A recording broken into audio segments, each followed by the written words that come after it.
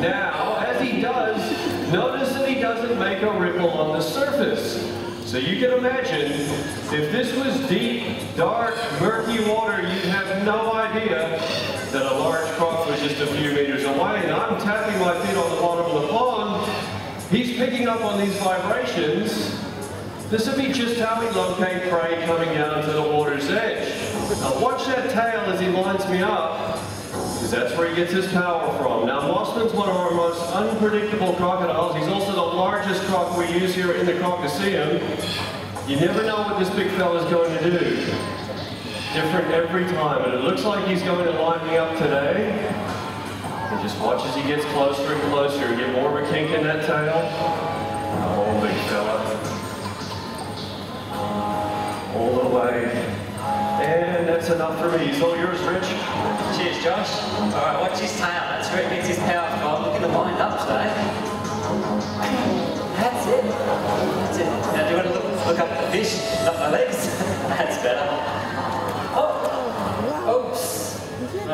Oh, maybe not. Alright. Alright. Mossman, when he comes out there, he's looking at your feet at first, not really looking at the food.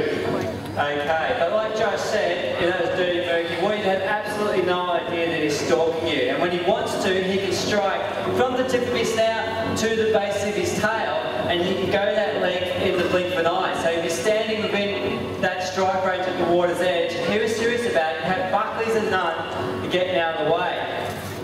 Now, he's not real happy about me staying so close to him, but he knows he can't run me down out here, but what he really hates is someone in his water. So Josh, why don't you hop in?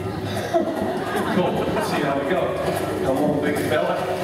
Now notice the difference. As soon as I hit the water, he wants me out. He wants to defend his home with everything he's got. And I'll tell you what, there's not an awful lot of room to move here, so if I sound a little nervous, that's because I am.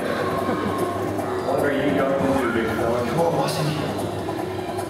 He's just trying to pull me in a bit closer. See how we go. Crocs have the ability to learn and remember, so as much as I think I'm working Mossman right now, he's working me at the same time. Just trying to lure me in to get that much closer. You can see him just sitting just a few centimeters above the water's surface there. Come on, big fella.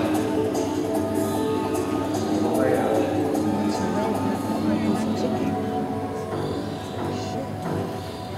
Straight up, big fella. Oh, that was rough. Richie, he missed that. Can you grab it? We're not doing too well on the feeds today.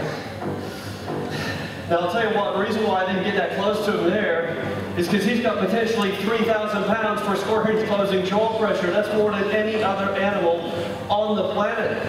Closest living animal would be the hippopotamus, has about 1,500 psi, so no other animal on Earth comes close to the jaw pressure of the saltwater croc. Now, it goes without saying, crocs are dangerous in the water and at the water's edge.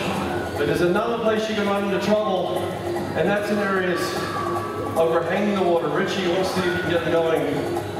Just run through, I'll let you play.